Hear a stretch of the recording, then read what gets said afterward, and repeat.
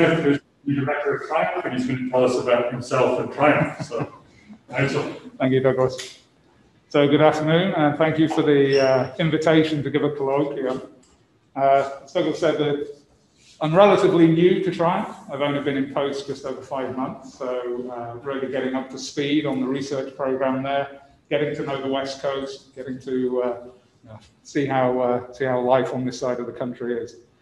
So what I'd like to do today, because I don't know the community that well in terms of nuclear and particle physics, in terms of the nuclear physics side of things, is introduce myself to you, introduce TRIUMF and the accelerators that we have, give a very brief overview of the TRIUMF research. You'll see that it's an incredibly broad span of research, so it's impossible to do it all justice, and talk about some of the future planning at TRIUMF. So a little bit about me. I was born in Britain, grew up in Nottingham. Nottingham is famous for Robin Hood, so it's near Sherwood Forest. It's famous for lace and cycling. And Nottingham Forest is a local football team that one has to follow when you're born in Nottingham, which demonstrates that I'm an optimist as well, because they're not doing particularly well at the moment. I did my degrees at Leeds University. I'll talk a little bit on that. And then shifted to dark matter at Imperial and the UK Particle Physics Lab. And then in 2009 came out to Canada as director of Snow Lab. So my previous experience really is 3 phases. The first phase was looking at PV gamma ray astronomy, and that was based in Antarctica. Then did dark matter searches at the Bulby salt and potash mine in the UK. And that was in a working salt mine, and then came to Canada to work in Snow Lab, which is a working nickel mine. So the labs that I've been in are at 3 kilometer altitude, -71 is the coldest at the pole, -1 kilometer in Bulby, which is at about 25 C, and then in Snow Lab, the rock temperature is about 40 C. When you're on the surface, it gets down to -40.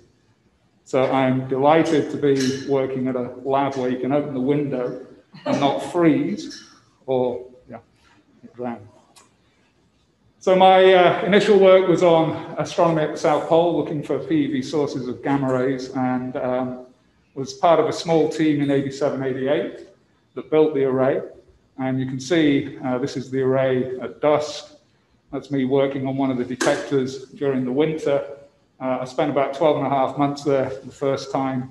This detector ran almost a decade, 88 through to 94. Unfortunately, it was too small to actually see gamma rays from PeV sources. We now know from work from experiments on TESS that such sources really do exist, but so that's shown here, Veritas and Hess sort of results in PeV gamma ray. The results were inconclusive, but it was a great introduction to working in a facility, especially one where things like health and safety, working in the cold, were really important. I then shifted to dark matter. This is the salt mine that we worked at in North Yorkshire, a Cleveland boundary. And it was in a low activity rock salt environment. The initial lab infrastructure is shown here. So this was a genuine garden shed we got from the local DIY store. That's an early version of me working on one of the germanium detectors. And then around about 2001, we were able to upgrade to a facility that was hosting some of the dark matter experiments that the UK was running. And the work that I was engaged in was working on liquid xenon as a dark matter target, building 3 generations of what was called the Zeppelin detectors. And this was a really successful series of projects from the technology perspective, in that they were the first to show that xenon could be used as a dark matter target, first to show the use of 2-phase xenon for dark matter searches, and this is still the leading technology of today. The sad thing is that when I went back to Britain, you realize that the detector that you worked on is now in a museum. So this is in the local Whitby Museum, showing the sort of experiments we were working on. And then 2009 came over to Snow Lab, and this again was deep underground science. So looking at dark matter, looking at neutrinos, the evolution of the universe, and things like what the intrinsic physics and nature of neutrinos is. So this is the original snow experiment that was built in the Valley Crichton mine. And this is a huge experiment. It originally ran with heavy water and solved the solar neutrino problem. And SNOLAB grew out from that. So it's a joint venture of 5 Canadian universities, funded through the CFI in the province, and with a lot of support from the host organization, Valley. Just give you a couple of shots of what it looks like at SNOLAB. So the 6800 is 6,800 feet down, so just over 2 kilometers. The typical entryway in a mine, so you have the secondary support here to keep the rock, and then the rock bolts here are the primary support to keep the pressure of the rock in place. And then the sort of infrastructure we were building, shown here. So this is 2 experiments deep, and mini clean was put into this tank, and this shows you the 2 detectors operating after a couple of years. So you get the sense of the scale. This is about something broad of 20 meters across, 22 meters high. And SNOLAB is now operating a suite of detectors. So the original SNOW experiment has been upgraded, replacing the heavy water with liquid scintillator. There's a suite of dark matter experiments. This is the DEEP project that TRIUMF was engaged in. The NEWS experiment and Super CDMS is under construction, and that's a project that UBC and TRIUMF are also engaged in. And finally, it shows you the underground lab at SNOLAB, and it's now pretty much populated. There is 1 cavity left, which is going to be the double beta decay experiment, and that hopefully will be NEXO, which is another project that Canada is engaged in with TRIUMF. Okay, so that's me. So switching over to TRIUMF. TRIUMF is one of Canada's major investments in large-scale research, so it's a major research facility. But it has been operating for over 50 years. So it's founded in 1968. The TRIUMF is the tri-universities, and that's UBC, SFU, and UVic. So the 3 local universities building a meson facility. And that was the original accelerator at TRIUMF, and the lab has grown from that original cyclotron. So we have grown to be operated by a consortium of 20, soon to be 22 member universities across Canada, and that's from coast to coast. So you can see the universities here. And it's we've developed into a multidisciplinary community using these accelerators, looking at multiple areas of research. And there's a lot of impact in science, medicine, and industry. And this just shows the connections that we have with UBC, between UBC and TRIUMF. So there's very close linkages, obviously, with the Faculty of Science, but also across other faculties at UBC, including the School of Business. To give you a sense of the scale of operations at TRIUMF, we have about 550 staff now. Usually we would have 1,000 scientists and researchers visiting each year, and about 200 students, postdoc researchers on site. Of course, those numbers have been impacted over the last few years, the last couple of years because of COVID. The TRIUMF is central to a lot of the subatomic physics that happens in Canada, and about 80% of projects, Canadian projects in subatomic physics, include TRIUMF in one way or another. We act as a gateway, which allows the Canadian community to engage internationally, and we have about 60 or over 60 international agreements and partnerships around the world, most obviously with places like CERN and KEK, other accelerator labs in the world. And in terms of business, we're generating quite a lot of economic activity. So over that 6-year period, there's about $600 million of economic activity generated. So just to give a very brief introduction to particle accelerators.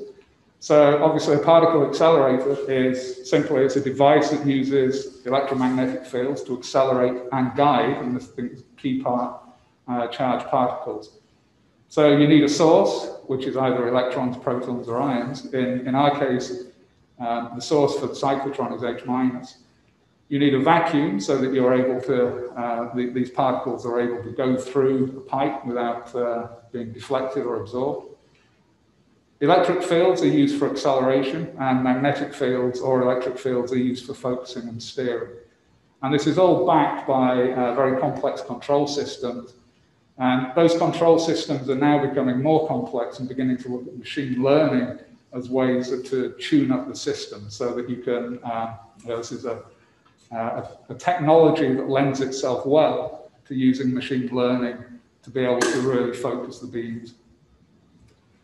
So just a 101 in terms of the acceleration of charged particles. Clearly, if you have a charged particle accelerating through an electric field, the force on it is the charge times the electric field, or the mass times acceleration, and you rework that, the acceleration is Q over m times the electric field, so charge over mass ratio is important there. The kinetic energy is the charge times the voltage, and if you put that into natural units, if you like, in terms of EV, the kinetic energy becomes the charge times the voltage measured in EV.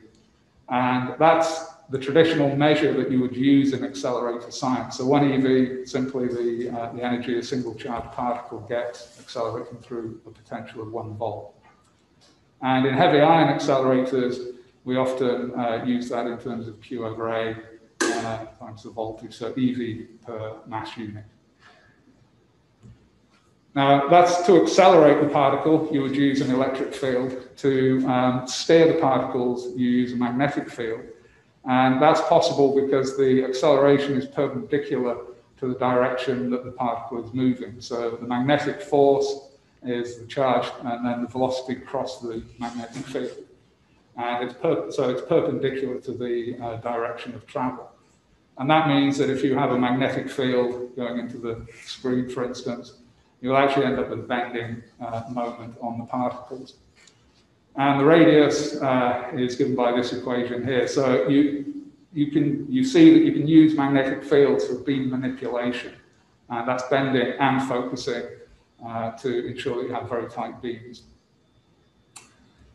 There are a couple of ways to develop accelerators using electric fields. One is circular accelerators, so you see this in places like CERN, and one is linear accelerators, and we actually have both types at TRIUMF.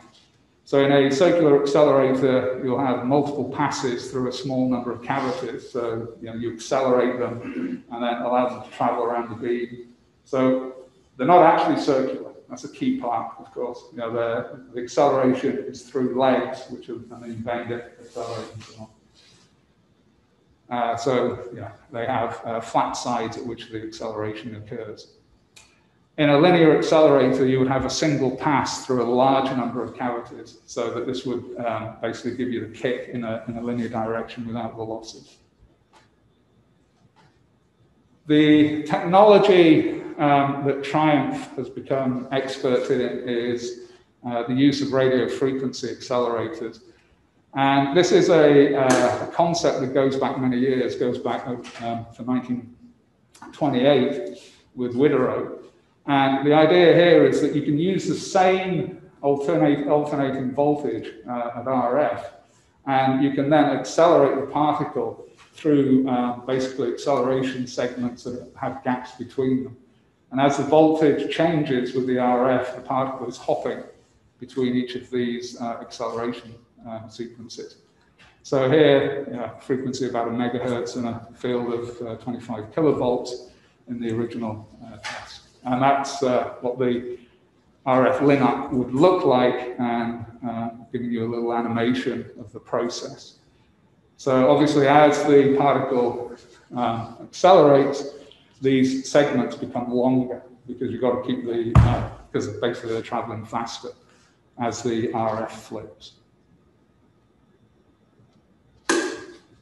So TRIUMF utilizes the cyclotron as its core piece of machinery. And the cyclotron was invented in 1932 by Ernst Lawrence. And the technique here is to inject an ion at the center of two disks, and you have a magnetic field which will cause the ion to move in a spiral. And then as the particle steps between these two Ds, you have the radio frequency amplification happening across this gap. So that as the particle rotates, it gets a kick, rotates, it gets a kick, and so on. And this allows you to build up the velocity, the energy of the particle as it rotates around throughout the cyclotron. And then at some point, of course, it gets spat out and kicked out into a usable speed. So the cyclotron that we have at TRIUMF is the world's largest cyclotron. We do have a certificate from Guinness World Records on the wall, and it uses H- as the proton driver. And because it's the large cyclotron, you can get it up to 520 MeV, and that creates protons about 500 MeV up to 100 microamps. So this is the world's largest cyclotron. It's a schematic shown here. This is a photograph during the construction, of course, and you can see the segments of the cyclotron. So they're basically the gaps through which the acceleration will occur. You then have these beam lines coming off from the cyclotron, which are then sent to down beam lines for useful science. And a shot inside the cyclotron here. So over the last 5 decades, this cyclotron has been the core of the operations at TRIUMF, and remains so to this day. Okay, so this is the TRIUMF accelerator complex overall, and the cyclotron itself is down here. But you'll see that TRIUMF has grown substantially in terms of the number of accelerators that we're operating. And the primary driver is this 520 MeV cyclotron. It can produce rare isotopes, it can produce neutrons and muons. And that's what's shown here, some of these beam lines that come down, for instance, to an area where we do material science studies, generate medical isotopes. There are isotope separators and acceleration for those isotopes for the isotopes that are separated. And that's ISAC 1 and ISAC 2. So this uses a technique called ISOL, so it's separating it basically in line. And ISAC 1 uses a normal conducting LINAC, and that generates around about 1 to 2, up to 2 MeV per mass unit in terms of the isotopes that can be created. The beam is also capable of being fed to ISAC 2, which uses a superconducting LINAC, and that allows us to get up another order of magnitude for something like 16 MeV per mass unit.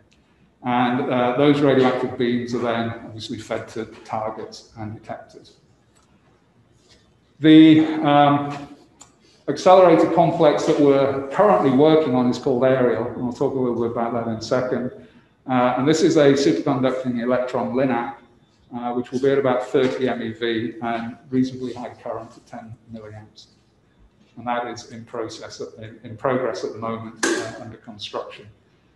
And then finally, there are currently four cyclotrons which are being used for medical isotope production. So it's generating fluorine, generating carbon-11, which is used in medical imaging.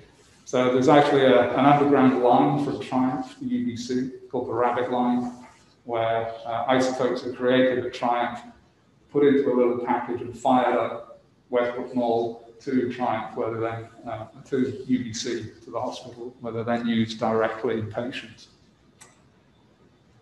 I think that one of the things that really surprised me when I came here was I hadn't really appreciated how many accelerators TRIUMF utilizes. I knew about obviously the cyclotron and ISAC, but the fact that we have these additional low energy cyclotrons dotted around the complex was also impressive.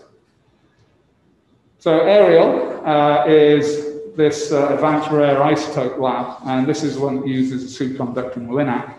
And the intent here, one of the drawbacks of the way that the TRIUMF operation is structured is that you can only steer beam off the cyclotron to one target at a time at the moment. So the science is limited. And ARIEL is going to move us into a different phase where we're going to end up with 3 targets, or the ability to put beam onto three targets, which will obviously increase the science that we'll be able to support concurrently. And what's shown here is the path by which we can do that. So we have the existing ISAC lines. We will have a proton beam, which will be accelerated through ARIEL and can be put into the ISAC facility. And then there's this superconducting E-LINAC, which will provide the electrons, which will also be fed basically into the ISAC targets. So we end up with a 30 MeV, a new 30 MeV superconducting E-LINAC, a new 100 kilowatt electron beam line and target station onto which we dump the electron beam, and a 50 kilowatt proton beam line and target station. And a recent milestone, so this is under construction now, and a recent milestone just in September of this year, the E-LINAC achieved a 10 kilowatt beam power at 30 MeV. So that was the target that they were trying to get to during this phase. They actually reached it 3 months ahead of schedule. And that's building up to the final beam power that we're looking at of 30.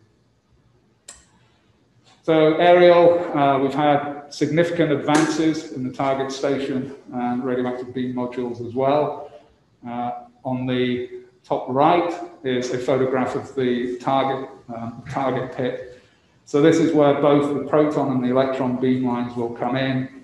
There are 2 target stations in this area here, presumably those arrows, and the distillation products will then be fed out. The radioactive beams will then be fed out to the ISAC beam lines. So this is all concrete, and this is it's amazing to watch. So a lot of the infrastructure just gets buried in concrete as you're building these shielding areas. The ARIEL hot cell, so this is used for the target work, is the most complex and expensive bit of ARIEL, and that's recently passed the factory acceptance test in France, and so we're expecting that to appear on site sometime in January next year. So that will be a major step for us when we can start installing the hot cell itself. And then we have the target and ion source. There's an acceptance stand, which is used to basically make sure these systems work. And those tests have started. The test stand and modules have been completed. Okay, so that's the infrastructure that we have on site. As I mentioned, we also act as a gateway supporting the Canadian community into international accelerator complexes like CERN and KEK. But to come back to TRIUMF locally and just talk about some of the research that we've been doing. So the core of TRIUMF is the accelerators and the ability to develop these high efficiency high efficiency detectors, and that then allows us to deliver several threads of science. So that would include particle physics, nuclear physics. We're doing material science, but we're also engaged in cosmology, dark matter science, looking at nuclear astrophysics, and then the detector testing, materials testing, and medical isotopes that I'll talk about as well. So nuclear physics at TRIUMF covers a wide range. So it's one of the core areas that TRIUMF supports, and there's a huge suite of different detector systems, both in the ISAC target station and in the main meson hall. And the areas of nuclear physics that we're looking at focus on these 3 pillars. So the precision tests of fundamental interactions, and this is facilitated by using atom traps, laser manipulation, looking at the decay modes of these radioactive ions that we generate. There is nuclear structure and dynamics, which is looking at basically the inner workings of the nucleus, looking at the shell structure, understanding the shape, understanding the energy levels and so on, and the excited state properties of the radioactive ions that we create. And again, a large suite of detectors developed to allow us to fulfill that science goal. And then finally, nuclear astrophysics, and this is where you're looking at important reactions for nuclear astrophysics, so stellar burning, supernova explosions. How do those, how do these radioactive ions basically interact and their decay systems? So that's looking at stellar evolution and nuclear synthesis. So some recent results from the nuclear physics program. The one on the left is looking at basically the shape of helium-8, and this is a doubly magic nucleus, but it shows a large deformation, which was unexpected. So there's information there about the nuclear structure, about the way that the nucleus is behaving. On the right, there's a measurement of a P-alpha reaction on copper, and this is part of the nuclear astrophysics program. And this is looking, this is an important process for X-ray bursts, looking at the processes in stars. And so these are nuclear physics projects that we can support by the generation of these sort of radioactive isotopes, and then putting them into these high-efficiency detector systems and looking at the interactions. Another use of these radioactive ion beams is you can implant these ions into sensors. And so this is a search that's been undertaken looking actually for sterile neutrinos. And the process here is that the beryllium-7 that we can create has been implanted into quantum sensors. It's been implanted into superconducting tunnel junction diodes. Those diodes are then taken to Lawrence Livermore, where they're operated. And the science that is being looked at is electron capture on the beryllium. And that electron capture would basically create a nuclear recoil and a neutrino. And that process, so the rate at which this process happens, or doesn't in this case, allows you to set some limitations on KeV to MeV scale sterile neutrinos. So this is a connection using both the quantum sensing expertise, but also the beryllium-7 that can be generated in the radioactive ion beam sources. So a great coupling of two areas of work that we're engaged in. On particle physics, there's a strong connection to support the particle physics community in Canada, saying sites other than TRIUMF. And examples here, for instance, are Atlas is one of the large groups in particle physics at TRIUMF, obviously working at CERN, and the analysis that they've been engaged in, for instance, looking at Dye-Higgs cross-sections.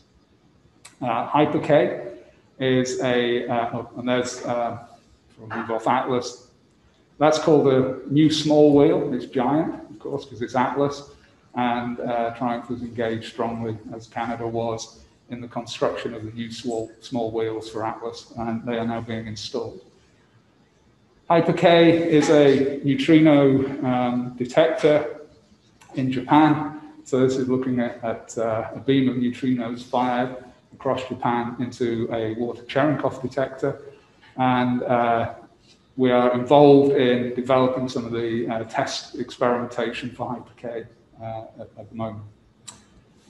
Alpha is another project that TRIUMF and UBC are engaged in. And this is also at CERN, And it's looking at antimatter, basically, so trapping antiprotons, creating antihydrogen, and looking at the characteristics of this material. Ultimately, one of the long-term goals is to see whether antimatter behaves the same as matter in gravitational fields. Then closer to home, SuperCDMS is a dark matter experiment I've already mentioned that is under construction at SNOLAB. TRIUMF was also engaged, as many in Canada were, in T2K, and it's just a 2018 cover article from Nature showing the original results from T2K with where there's a preference for CP violation, which would inform the matter-antimatter asymmetry. That's the, if you like, the outside TRIUMF particle physics program. Within TRIUMF, we're developing an ultra-cold neutron experiment.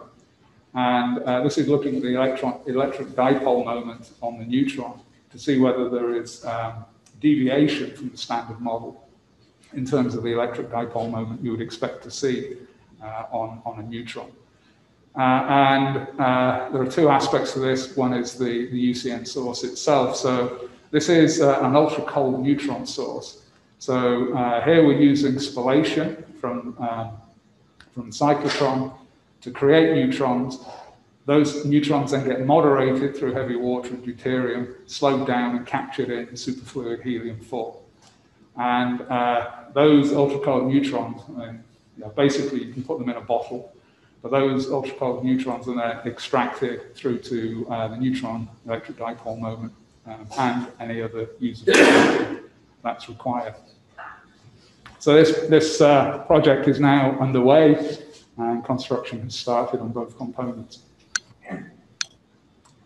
A major upcoming project, this again is back in SNOLAB, is the neutrino-less double beta decay program. And I mentioned in SNOLAB there's one cavity that's left to be filled, and it's targeted for this double beta decay program. So this will be a ton-scale neutrino-less double beta decay experiment. And there is an international collaboration developing between Europe and North America to try to make sure that we can develop 2 ton-scale experiments. And that basically references one using germanium and one using xenon. So xenon-136 and germanium-76 both exhibit double beta decay, neutrino-less double beta decay because of the energy levels. And this is an ongoing discussion. As you can see, there was recently a summit in September of this year at which this stakeholder group agreed in principle. So this involved INFN, the Italian funding agency, it involved DOE, the US funding agency, and it involved ICED, who pay both NSERC and CFI from Canada. So this was a high-powered international stakeholder group, and they put out a statement that, in principle, we need 2 ton-scale systems.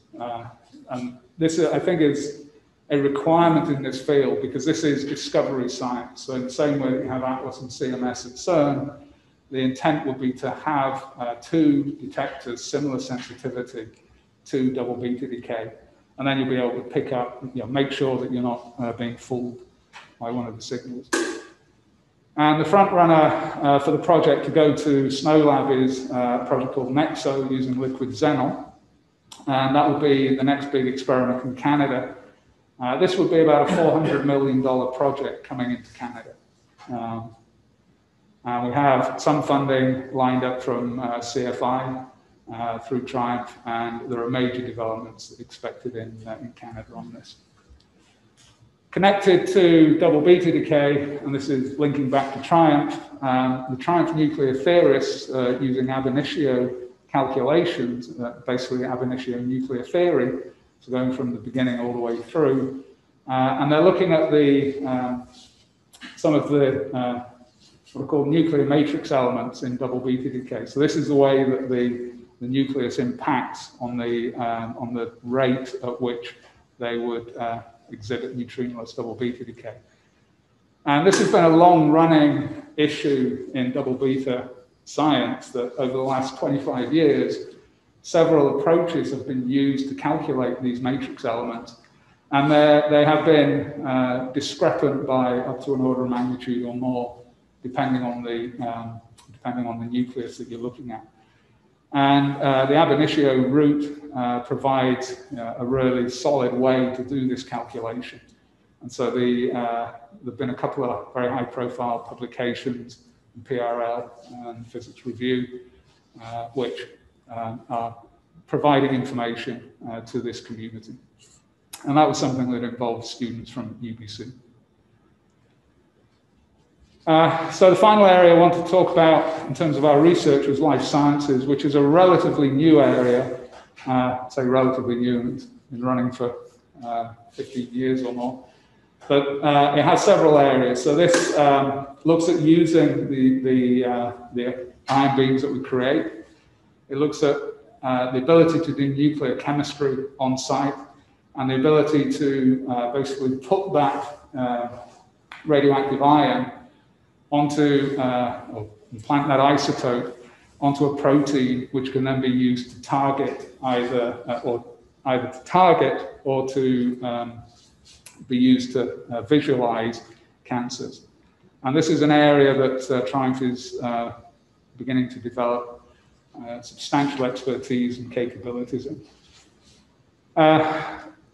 This plot, I put it in because it surprised me when I saw it, but there's a wide range of potential medical isotopes that can be used in this way. And you can use them for imaging, so that's a PET SPECT type of scanning, or you can use them for therapy. And the area that I'll talk about in a minute, that we're really moving into is alpha therapy, for reasons that I'll talk about. Now, this is an area where, not so much with physics, but we have a very strong partnership with UBC. And there's a project that we're developing in partnership with UBC called IAMI that will allow us to start creating substantial quantities of these GMP, good manufacturing practice, compliant tracers. And these are used for brain studies at UBC. The emerging opportunity at TRIUMF that we're developing is using targeted alpha therapy. And the issue with alphas, of course, is that they're very destructive, but they only travel a short distance. So if you can get them into the cancer, they're highly destructive, and they're not going to they're highly destructive locally. They'll get rid of the cancer, but they won't impact the living tissue around the cancer. And that's obviously different to things like gamma therapy, where the gamma is having to travel right through your body. An example that the world is looking at very seriously now is actinium-225. And this is connected to this PSMA molecule, which is then tagging onto the cancer. And shown here are some studies that were done in Germany, where this is somebody who had prostate cancer, and you can see the black marks are the cancer. So this is a PET scan, SPECT scan. The black areas are the cancer, and this will be an individual that would have exhausted all of the possible routes. So this individual is going to die soon. The application of actinium-225 through 3 doses and then another dose has basically removed all cancer. And that's because of the application of the alpha into the cancer being so localized that it's taking out the cancer, and it's riddled through this individual's body. But because of the targeting nature, it will seek out and destroy those cancers. So this is an incredible opportunity to really contribute to medical isotopes, because the capabilities that we have at TRIUMF are well matched to production of actinium-225.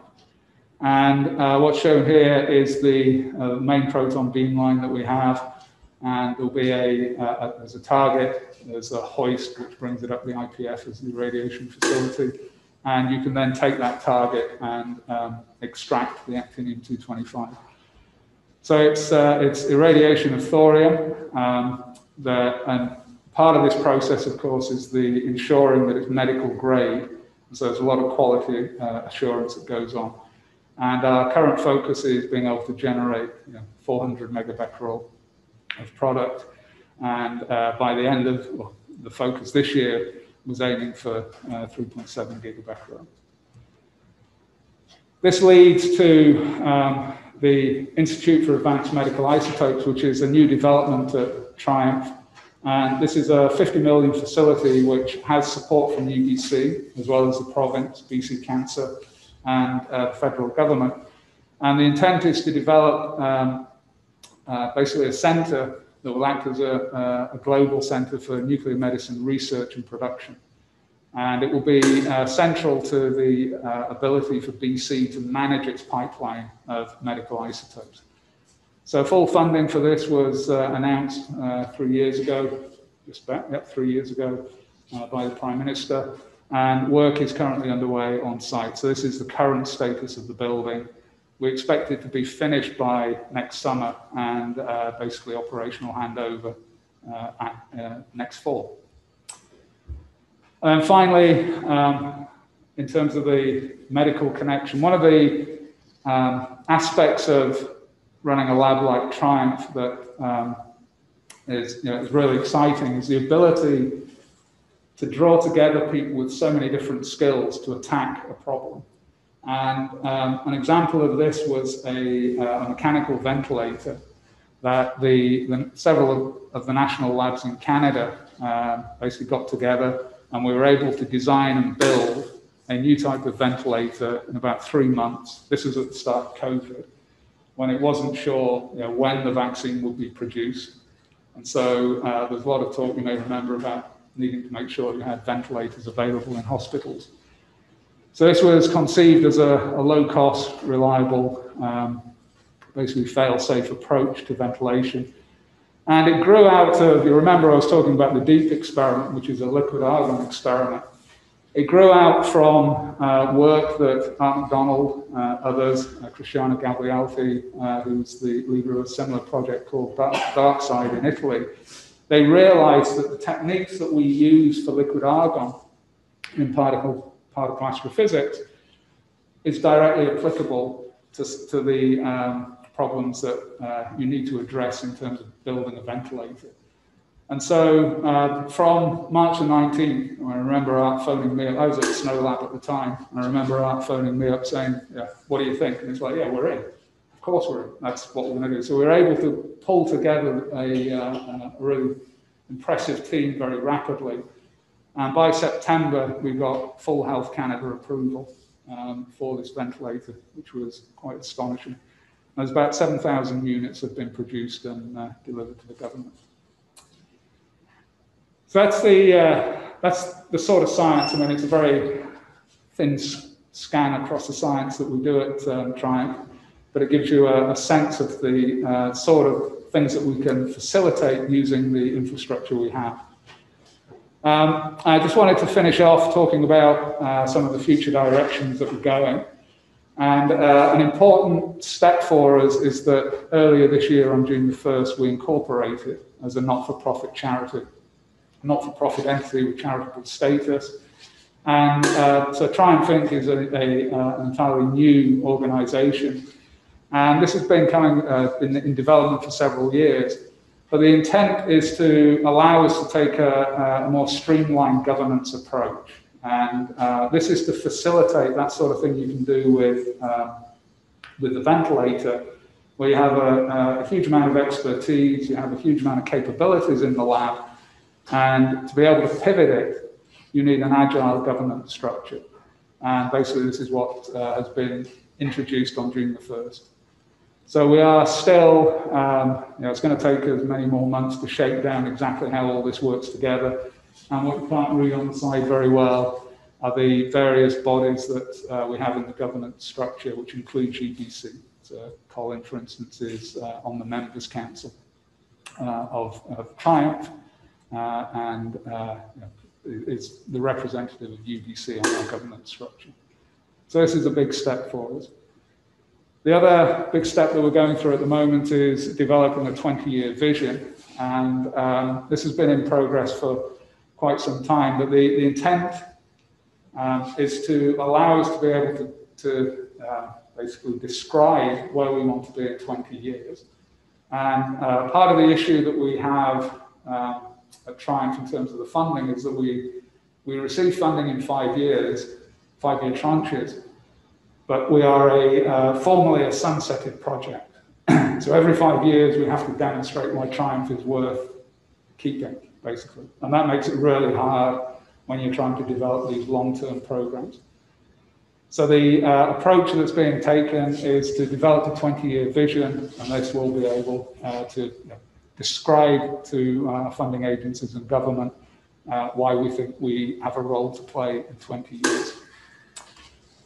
So the process that we've been through on the 20-year vision earlier this year, or started last fall, is basically a visioning and listening phase where we've had multiple stakeholders engaged, many focus groups, if you like, bringing together ideas about where TRIUMF could go, what we might get engaged in over the next 20 years. We've just finished a phase 2, which is convergence on the vision framework. And so this is taking all of that input, and we've got a lot of it, and bringing that down to some high-level pillars, high-level areas that we think we should be looking at. The intent is that this isn't a very long document. This is meant to be 15 pages, so it's meant to be crisp. And so it will, by default, be a high-level document because it's a vision, not a plan. And the phase that we're in at the moment is the finalization, where by the end of this winter, probably January, we will have the first draft available for the board. And the overarching direction that we have is we still see ourselves basically as a fundamental research facility utilizing accelerators. But as I hope I've described to you, those accelerators can be used in multiple ways, including developing convergence research. And the idea is that TRIUMF remains an organization that can leverage its multidisciplinary nature to really support the Canadian research ecosystem. And you'll notice that there's an obvious change to the diagram there, that green tech, where TRIUMF can fit in with some of these, the defining challenge that society is facing at the moment in terms of climate change.